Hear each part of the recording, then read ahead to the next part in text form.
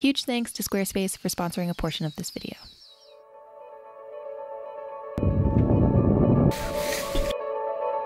This might just be one of the stupidest things we've ever done. Hi, I'm Christy. I've been living a plant-based lifestyle for the last 7 years and striven towards a more intentional and low-waste one for the last 4. Now, I'm on a mission to live life to its fullest. By embracing minimalism, living nomadically, moving my body, hiking, skiing, backpacking, and getting outside as much as I can. And figuring out my 20s one day at a time. Entering a new chapter. I'm not sure how to write it. Oh, and this is Rue. She's a spunky little handful. Hit subscribe and come along for the ride. And above all else, to whomever is hearing this, thank you for being you. The world needs your uniqueness. Good morning, actually, because it's not morning at all. Not even close. Happy 4 p.m. for us. We just drove down to Colorado Springs, which is a city maybe like an hour south, I could be botching that completely, of Denver. Even though it's gonna rain this weekend, we've decided that we're just gonna jam pack this weekend with things down here because we haven't been down here yet. And we're only living in Colorado for like another month, I think, which is crazy. We just came down to Garden of the Gods, which is insanely beautiful. We figured we'd take a little walk around. We're gonna go for a little bit of a hike. And we have a couple of other crazy places we want to check out. So thought I'd bring you guys along. Garden of the Gods is obviously known for its stunning red rock landscape that was formed during a geological upheaval millions of years ago. I had to Google what an upheaval was in terms of geology, and it was described as the upward displacement of the Earth's crust that's been stretched to include a change in power or ideas, and I have no idea what that means. But what I do know is that the park holds visible memories of ancient seas, ancestral mountain ranges, sandy beaches, and great sand dunes, and that archaeological evidence shows that the first peoples to visit this land were as early as 1330 BC, and in the centuries to follow, several indigenous nations traveled through at some point and even set up camp.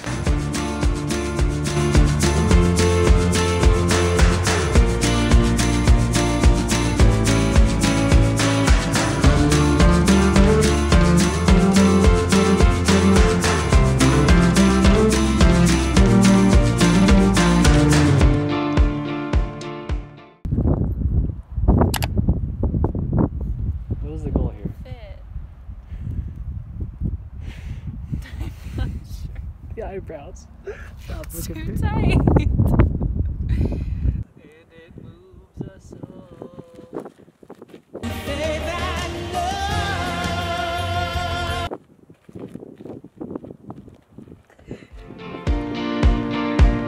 After a few hours roaming the land, a storm was a-brewing, so it was best to get out of here.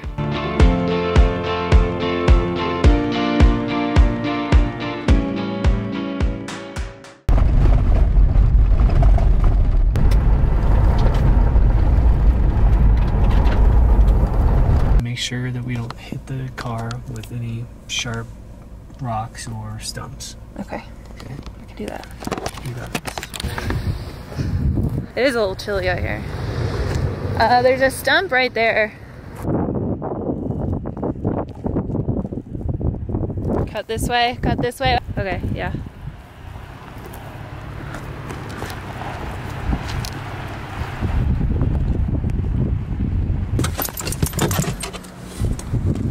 Okay. Well, yeah, it is starting to rain a little bit.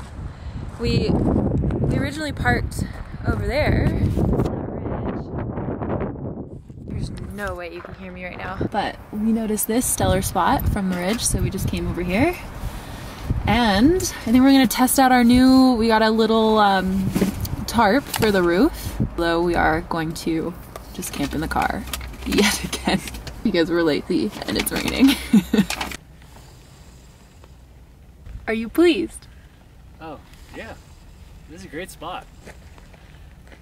I don't know if we just couldn't get to these places in Washington, but I just feel like there's all these great dispersed campgrounds in Colorado. Tell you what, it's not cold, it's like wind chill cold. Takes your breath away a little bit. There's 2 cars up ahead of us at another site.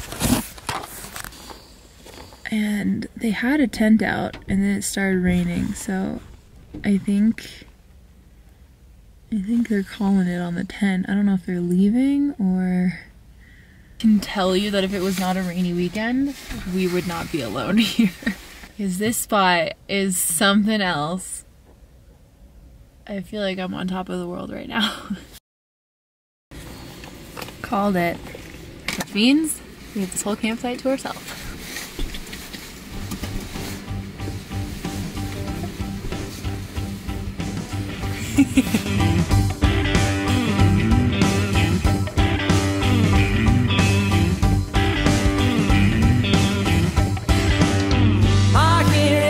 Again, another trap door. I've been here before, but it shakes me again. My first reaction is to get pissed, yeah, to resist, like I could change what is. So tired of taking the more I take, the more I need. Ooh, it's got me thinking there's freedom in what makes me bleed. You wanna go outside?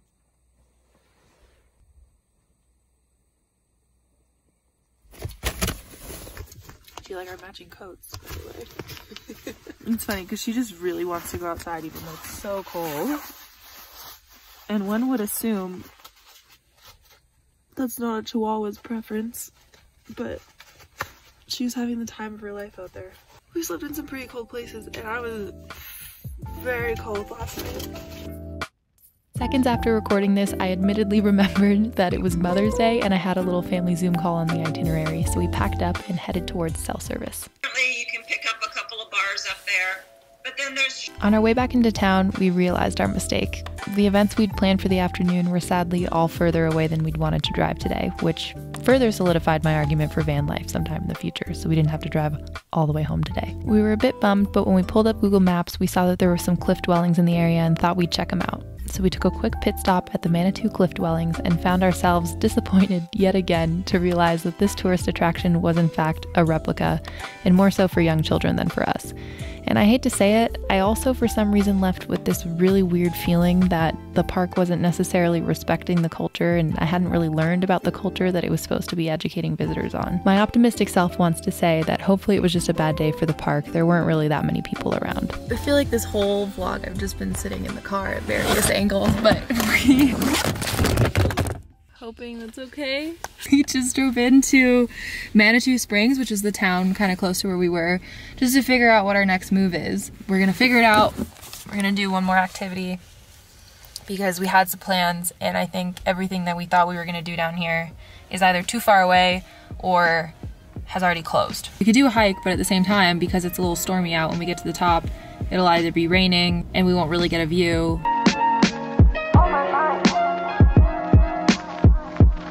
Rue!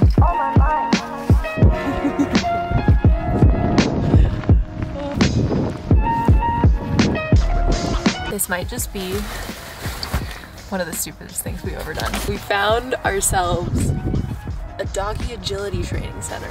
It's not the technical term, I'm not really sure what this is called. While we're unsure of what we're gonna do next, we thought we would put Rue's skills to the test. She has no idea what she's in for. This is so absurd. Through the weave pulse. Motors, look at those weaves. All right.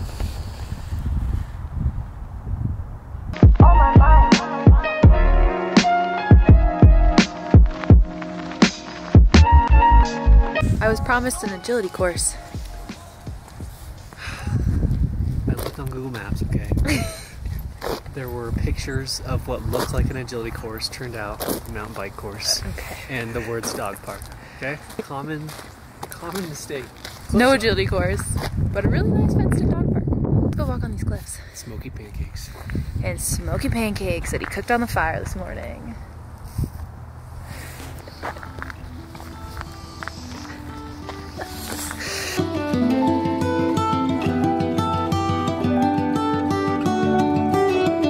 Taking the backseat to a heart, 'cause he say it's just too far. Sweet darling, he stole her cookies out the jar. Sweet darling, and now his kisses taste like tar. Sweet darling, oh, oh, oh. Made it home. I'm sitting here getting a little bit of work done. I'm having kind of like a computer work day today, and I was working on love letters. It's coming back. This Sunday is gonna be the first issue of 2021. I got a bunch of super kind messages from you guys over the last few months saying that you really missed it. And this is the week. This Sunday, it's coming back to your inboxes. If you've never seen my newsletter, Love Letters, it's something that I've been doing for the last few years, and it's honestly one of my favorite things that I've ever created. It's kind of a creative offering from me to you, but also where I share things like documentaries that I've been interested in or podcasts I've been listening to this week. I'm also now going to put an exclusive video in every single newsletter. It's free, it's something that I just do for fun, and you can sign up just with your email. I don't need your name, I don't need any of that stuff. Completely anonymous and secure, and you can sign up on my website at sedonachristina.com, which is also linked in the description box. And what do you know? Brings me to today's sponsor, Squarespace. I host my website on the incredible platform that is Squarespace. I'm always amazed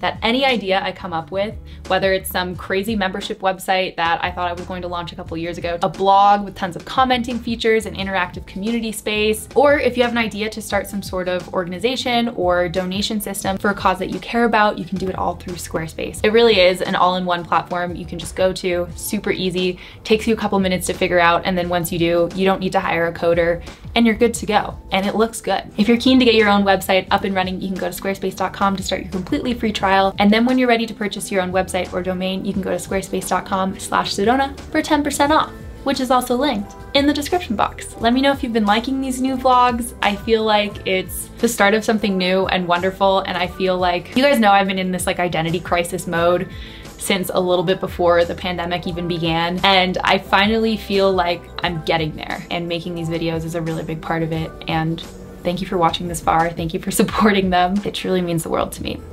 And most importantly, thank you for being you. I'll talk to you guys in the next video or newsletter or wherever it may be. Remember to stay happy, humble, and forever compassionate. Bye. Love you long time.